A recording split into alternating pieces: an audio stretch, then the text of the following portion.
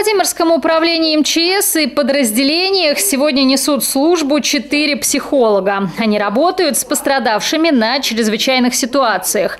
Например, на пожарах или в дорожно-транспортных происшествиях работают психологи и с личным составом тревожного ведомства. Поддерживают их психоэмоциональное состояние. Для релаксации, чтобы организм почувствовал релаксацию, необходимо ощутить это напряжение, потом это сбросить напряжение. Главный кабинет специалистов службы – комната психологической разгрузки. В работе здесь используются разные методики и техники. В том числе в этой комнате есть массажное кресло и кресло-сенсориум, позволяющее оперативно снять стресс путем воздействия на тело, глаза и уши. Екатерина Азарова – старший психолог регионального управления МЧС. Работает в тревожном ведомстве уже 9 лет. Она принимала участие в ликвидации последствий чрезвычайной ситуации в Покрове, где в 2017 году произошло столкновение пассажирского поезда и автобуса с людьми.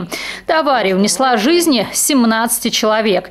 Также Екатерине приходилось работать с людьми, потерявшими своих детей в трагических происшествиях. Ко всем надо, думаю, доброжелательно, чутко, отзывчиво относиться, чтобы видели твою причастность, то, что не допускать формализма на работе, а именно, что люди видели, что ты хочешь им помочь, и ты можешь им помочь. Еще одно направление работы службы – анализ психологического состояния сотрудников и подразделений, оценка соответствия занимаемой должности.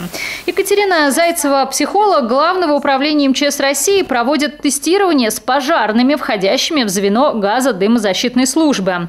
Перед сотрудниками карточки с цифрами красного и черного цветов. Задание – назвать и показать по возрастанию черные цифры от 1 до 25, потом красные по убыванию с 25 до 1. А третий этап – называть числа поочередно. Это тест на умение быстро переключаться между задачами в стрессовой обстановке.